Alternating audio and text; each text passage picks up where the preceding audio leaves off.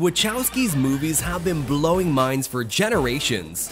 Your life is either defined by the system or by the way you defy the system. The Wachowskis' transformations and openness about the process excites millions of people in the same way. Ta-da! People ask me if I'm happy, but you know, happiness, it's not a finish line that you cross. How did the iconic directors, who shunned journalists for a decade, have given the world years of future debates over the ideas hidden in their masterpieces? It's complicity in a binary gender narrative that I am not particularly comfortable with. Why did Lana Wachowski decide to shoot the fourth part of The Matrix all by herself? Is the era of the Wachowski sisters over? This could take the whole hour. Are you sure you want to ask this question? Oh yes, we're sure. We're gonna make it in a few minutes.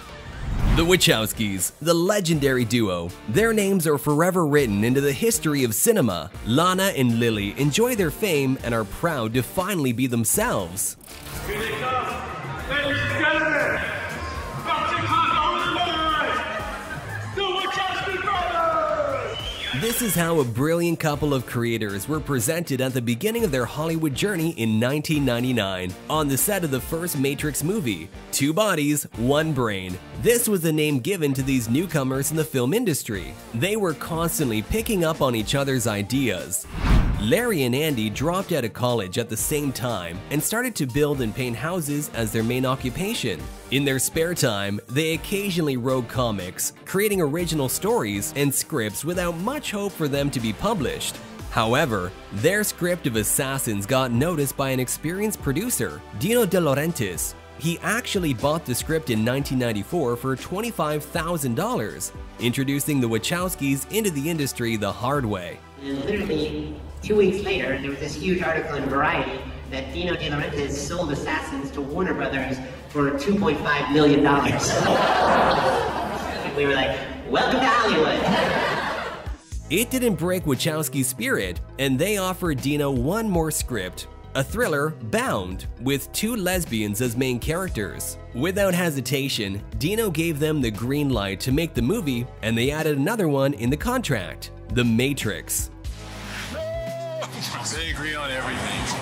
The Wachowskis' Bound isn't widely remembered now, but it was this movie in which the directors first dropped a hint about one of the main topics of their work in general: desperate search for oneself. Just 3 little words. I want out. The Wachowskis then explained the scene of a tied-up woman in a closet in the most straightforward way. It's about the boxes people make of their lives as well, and we wanted actually to be able to see that stuff. We think that not only gay people or queer people live in closets, everybody does. We all tend to put ourselves into these boxes, these traps. Get out of the closet. It took Larry more than 30 years to realize he was trapped, then another 12 years to come out of the closet to face the public. It took Andy even longer. At the end of the 90s, they are just like real guys, and there's none of that kind of Hollywood thing is not evident at all. You know, they're from Chicago, you know. They wear shorts, they wear baseball hats, they watch basketball games, they love movies.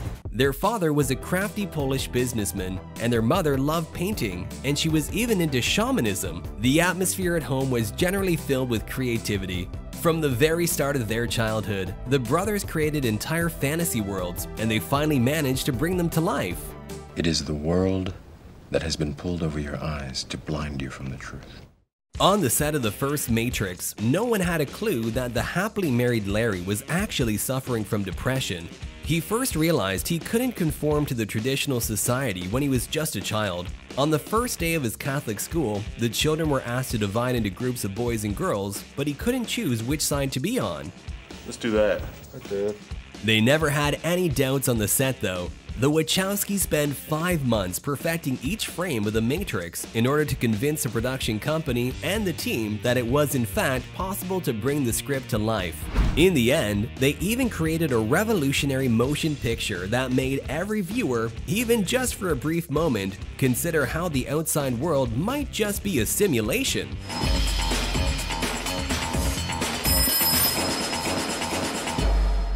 We're in. The Matrix won 4 technical Oscars and 28 various movie critic awards. The millennium was marked with the world going crazy, trying to unravel the Wachowskis' philosophical ideas and hidden messages. At the time, the brothers joked that they preferred to refuse all interviews, and they might even add that as a condition to the contract. Later, they actually delivered an ultimatum. Either they would continue to work without having to do interviews, or they wouldn't work on the movies at all. We'll let you know. To be continued. The end? The second and third parts of The Matrix were shot in Australia, where the Wachowskis' radical ideas were cheaper and easier to implement. It was where the rumors first appeared. Larry was preparing for a gender transition. Only in 2012, Lana Wachowski told us the story of how, with the help of her family's support, she gained the courage to do it. I meet a woman, the first person that has made me understand that they love me not in spite of my difference, but because of it. She refers to Karen Winslow. She was a dominatrix under the name Ilsa Strix and the owner of a BDSM club in Chicago. She flew to Larry in Sydney during the shooting of the movie trilogy. As he later confessed to his brother Andy, that woman saved him from the daily ritual of swimming in the ocean with the hope that one day a shark would kill him. In 2003, at the premiere of the third Matrix, it was Karen, that stunning blonde woman who Larry appeared on the red carpet with. At that moment, the tabloids were busy vigorously guessing when the elder Wachowski would be able to obtain his share of the huge earnings from the trilogy released. His wife, Thea Bloom, had frozen all of his accounts as she had filed for divorce after 9 years of marriage. Larry has been extremely dishonest with me in our personal life, and I believe he is hiding information from me regarding our financial affairs. Tia then claimed, Larry survived the divorce without any comments and moved in with his beloved Karen, and they are still happily married to this day.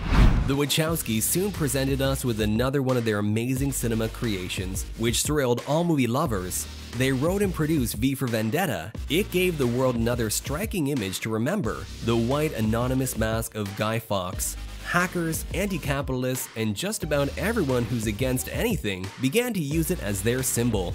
Later, the Wachowskis gave the world an even better subject for discussions with their new creation, Cloud Atlas. Almost 3 hours of intricate plots and characters interlaced with a budget of more than $100 million.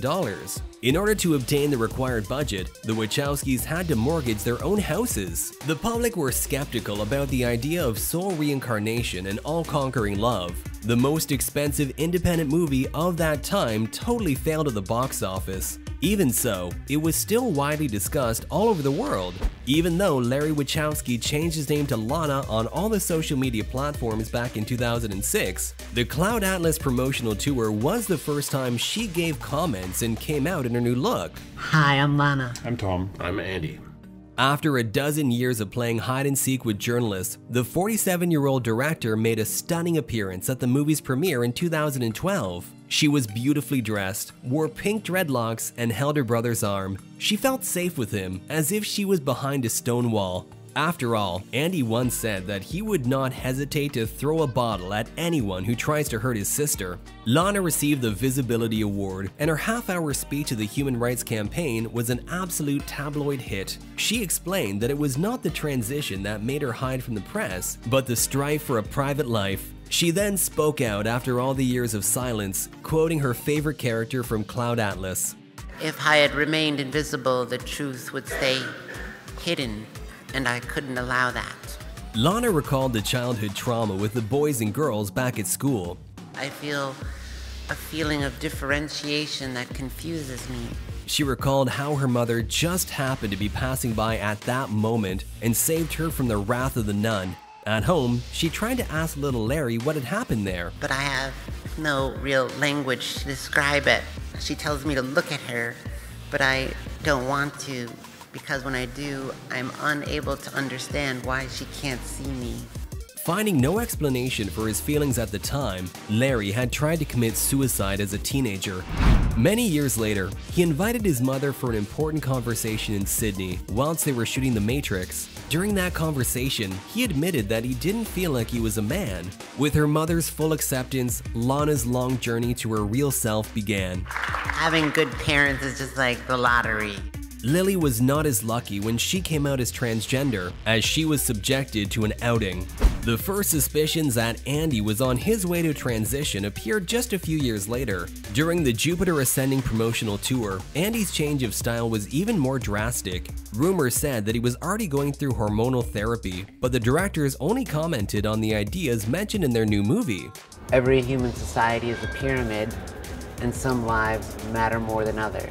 In 2016, 48-year-old Andy announced his gender reassignment and his new name, Lilly. Journalist pressure forced him to come out. One of the reporters even showed up on Andy's doorstep with an ultimatum: either do an exclusive interview now or they would publish a really nasty article. Lilly came out in a statement to Windy City Times with an ironic headline: "Sex change shocker. Wachowski brothers, now sisters." Ta-da! Lilly explained she was silent because she needed some time after the gender reassignment surgery to feel comfortable in her new body. As she was forced to come out, she actually had a lot to say to the world. "I am one of the lucky ones. Having the support of my family and the means to afford doctors and therapists has given me the chance to actually survive the process. Transgender people without support, means, and privilege do not have this luxury, and many do not survive." Lilly appeared in public and conquered everyone with her straightforwardness. How does it feel to be here? Well, I haven't puked yet, so that's good. People ask me if I'm happy, but you know, happiness, it's not a finish line that you cross in your life. I'm speaking my truth and I'm living my truth, and that's important for everybody to be able to do that. Lilly couldn't hide the fact that her transition was inspired by her sister Lana. She'd hated her body for many years, but now she was grateful to her family and Alice Blassingame, her wife of over 30 years, for their complete acceptance. There's a critical eye being cast back on Lana's and my work through the lens of our transness. This is a cool thing because it's an excellent reminder that art is never static. And while the ideas of identity and transformation are critical components in our work, the bedrock that all ideas rest upon is love. The Wachowski sisters embody their entire philosophy in a notable and very explicit TV series, Sense8. It had a successful 2-season run on Netflix since 2015. It was something that I wanted when I was a kid, to see sexuality and gender and human connectivity without all of the prejudices and biases, and that the love and connection and intimacy and sex is available to everyone. And I had never seen that, and it was joyful to shoot. The Wachowskis shot this fantasy drama about the unity of souls and the diversity of love and sexuality in one of the most beautiful corners of the planet. Inherent to the Wachowskis' grand scale, each episode cost the production company the cosmic sum of $9 million. After comparing the expenses with the ratings, Netflix closed the show. By that time, the series had obtained a huge world fan community, which flooded the company with petitions to return Sense8 to the screens. Netflix finally gave in. An additional episode was released in 2018. Lana was very grateful to the big family of supporters in her open letter. "I could kiss every single one of you. After that, if this experience has taught me anything, you never know." After Sense8, Lilly enrolled in an art school. In 2019, she announced she was in a relationship with a transgendered man, art school professor named Mickey Ray Mahoney. Lana surprised the public even more. She announced the 4th part of The Matrix. Yes, for 20 years the Wachowskis swore that the story was over, but Lana changed her mind and decided to make a new movie on her own. After all these years, to be going back to where it all started. Back to The Matrix. It had to do with the sisters' parents' death, which had struck them in different ways. I didn't really know how to process that kind of grief. One night I was just crying and I couldn't sleep, and suddenly my brain just exploded this whole story. Lana realized she couldn't bring her parents back to life, but she could bring back Neo and Trinity. The loyal fans of the Matrix universe were initially outraged, but Lana Wachowski knows that everything is possible in movies. You can look at it and say, yeah, okay, these 2 people die, and okay, bring these 2 people back to life, and oh, doesn't that feel good? Yeah, it did. And it's simple, and this is what art does, and this is what stories do. Lana suggested that she and her sister could shoot the story together, but Lilly refused. She wanted to process her grief differently. Lana gained her wives and friend support, as well as her old teams. The return of Neo and Trinity was perceived as the Wachowskis' parody of themselves by many people. Others believe that the director decided to explain her philosophy to a new generation in a language they can understand. Whatever the criticism she has yet to face, Lana enjoys the attention of the public and is finally playing around with journalists on the red carpet. First, let me just say, you look sensational. The texture is really working for me. Black on black on black.